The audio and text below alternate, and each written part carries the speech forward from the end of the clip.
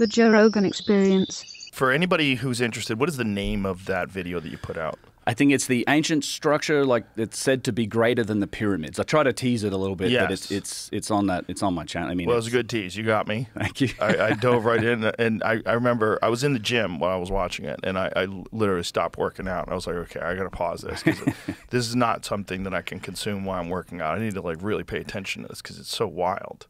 Yeah, and I honestly that I'm grateful for how like that video took off. Like for me, it took off way bigger than ones that I've done in the past. I talked about the Labyrinth in the past, and it's a much longer video. And I was really glad to get the chance to dive into these details because I've been wanting to revisit the Labyrinth for a long time. However, there's just been recently a bunch of new data that came up about things that happened a decade or two ago, or inside the last decade that really changed that picture. And it was things like the Merlin Burrows scans that correlated other scans and also reported on, there seems to be a metallic object down there. And this isn't sort of crazy emerging science. This is a legitimate company that is using technology that's been well established in defence and in the UK defence. It came out of the UK military as a technology that's been more or less proven. So, and the guy that Tim Akers, rest in peace, unfortunately he's since passed, but he, what he said about this object, like he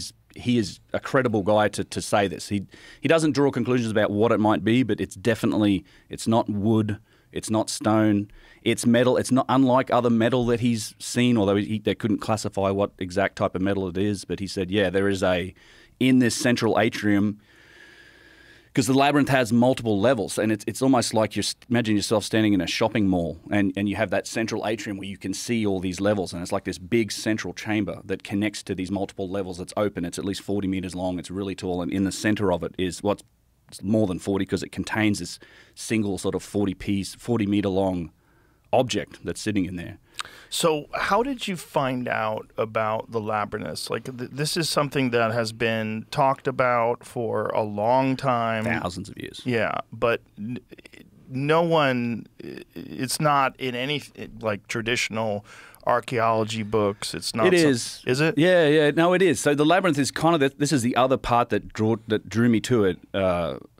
Is that it isn't something that's coming out of left field, right? It's not like this, no one ever heard of this before. It's literally a structure that was written about extensively over hundreds of years in antiquity by authors like Herodotus, Diodorus Siculus, Pliny the Elder, Strabo, Polonius Mela. Like there's all of these writers of antiquity, and you're talking about time frames from like 500 BC up to the 1st century AD, had visited it, and they'd written about it and talked about it, and they gave it this legend. Guys like Herodotus said that it surpasses the pyramids in grandeur, and then you have, so this is from Herodotus's Histories in the 5th century BC, and he says, "For this I saw myself, and I found it greater than words can say. For if one should put together and reckon up all the buildings and all of the great works produced by the Hellenes, the Greeks, they would prove to be inferior in labour and expense to this Labyrinth." So he's saying that all of the temples of the Greeks, of ancient Greece, you've been there, you've seen the Acropolis, and just if you added them all up, the labor to produce them would be inferior in what it would take to just make this one thing in Egypt, the Labyrinth. That is underground. That's underground, right. How do conventional archaeologists approach this? Do they discuss this at all? Yeah, so they do. It's been discussed. What happened was, so you had... we always kind of knew where it was. So, you have the classical authors of antiquity, which coincides with what you might call the Ptolemaic period of ancient Egypt. It's the transition from dynastic Egypt into becoming essentially a Roman province, like an imperial province of Rome. And that runs you up to about, 400 or 500 AD. And then sort of, civilization we have the Dark Ages, sort of have Roman Empire collapses. And it's not until, again, you get to the Renaissance and you have artists and other authors are looking at these historical accounts and they're talking about it, they're drawing it. Some of the depictions you see from the Labyrinth are in that. And then, again, not until the emergence of what I would call modern archaeology in the 18th century. So guys like Carl Lepsius in the 1700s started to look at these accounts and go and survey the place where they said it was. So, Herodotus and these authors, I selected the quotes here to just, there's a lot more that they say about it. But one of the things they talk about is they kind of give descriptions of where it is. They say it's near what was called Lake Moiris. and it's near a city that was the temple of the crocodiles, Crocodilopolis, or ancient Arsinoe is the other name for it, and we know where that is. And Lake Moeris sort of somewhat still exists. It's much smaller now, but it's in this region called the Fayum of Egypt. So if you ever look at Egypt on a map, you can imagine it's desert, and you have from north to south, you have this green line of the Nile, traces it down. But on the left side, you look at, there's this leaf-shaped depression that's all green. It's called the Fayum. It's a depression which used to flood with the Nile. Today they use it for agriculture. And it's right at that neck of the Fayum where it connects up to the Nile Valley. And he also described it. They also described the pyramid that's at the site, because there is the pyramid to Amenemhat III on that site.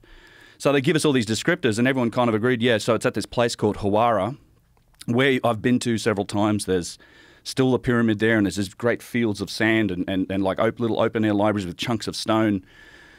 And what happened was, so Carl Lepsius went there, and he said, well, I've discovered the ruins of like a Roman town that's built on the surface. There's nothing crazy about it. Flinders Petrie was the guy who kind of got the closest. Now, Petrie went there in the late 1800s and early 1900s, and he was excavating. He dug down 7 or 8 meters. He got down and he found this massive stone slab of beton or plaster that was huge, like 1,000 feet long. Like it was he sort of traced the edges of it, and he's like, I'm standing on the foundation of the labyrinth. So what he said, he's like, it's all gone. Like it's basically, Petrie said, it's been quarried. This place has been a source of stone for literally millennia.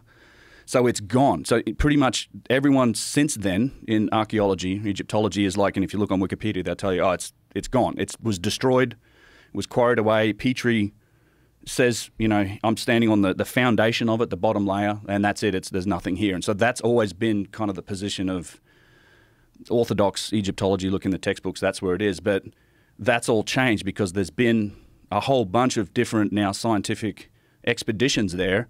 This is where it gets into some intrigue, because the Matterhorn expedition, the Cairo University expedition, I mean, these happened. Their results have come out since, but they were covered up at the time. They were suppressed. So the first guy to What year was this? 2008 was the Matterhorn expedition. They were covered up. Yes. Yeah. So what? Is this our boy Zawi? Yeah, Zahi it is. Zahi. Sorry. It was. And look, Zawi. and again, not my words. This is the words of Louis de Cordier, he's a Belgian artist and entrepreneur who funded and drove the Matterhorn expedition. He did it in conjunction with the Supreme Council of Antiquities, which at the time was helmed by Zahi Hawass.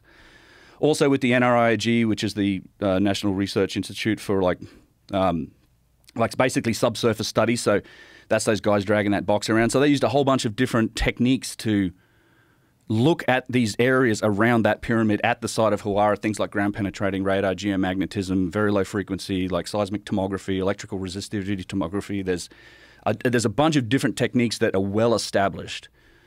Known science. This isn't like the cuff scan stuff where it's like you can debate the merits of the technology. This is established technology. And they found the labyrinth. So, and what he found is that, yes, so what Lepsius said about the ruins of a Roman or Greek or Persian town with mud bricks and stuff, yep, that's there in the first few meters.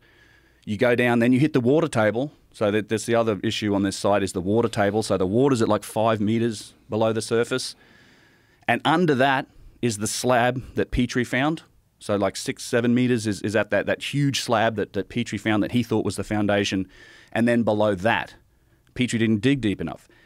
Below that, we can find essentially a labyrinthian structure of granite and very, very dense rocks and walls and like a maze-like structure that has walls that are meters thick. There's another great slide in there that's the green, and it's the actual VLF front. That's it there. So yeah, so this is at 8 meters with VLF sounding, so you can see like this labyrinthian structure of these walls and all of these lines and walls. So these are like granite, and the scale of this, it's 100 meters vertically by 150 meters. 100 meters tall. Well, no, so vertically? No. So the y-axis, I guess, of this. So we're looking down in the ground here, but you got to look at the scale. Like across the top, that's 150 meters, right? So, I mean, what, 450 feet? So these are big walls. These are big chambers and big walls. For people at home, it's like a football field. Yeah, it's a football field. Well, it's more. I mean, 100 meters. I mean, in Australia, it's my 100 meters is the football field, I think. I don't know how big. Yeah, pretty close it's 100 here. yards. What is the difference between 100 yards and 100 meters? It's 100 yards is a little less. Little less. So 150 meters, and this is only a section of the labyrinth. They scanned 2 sections The labyrinth itself is said to be much, much larger than this. So they found... Much larger than that. Oh, that's huge. Yeah, no, it So it what is extends. the overall structure? Like, It's like 1,000 feet at least.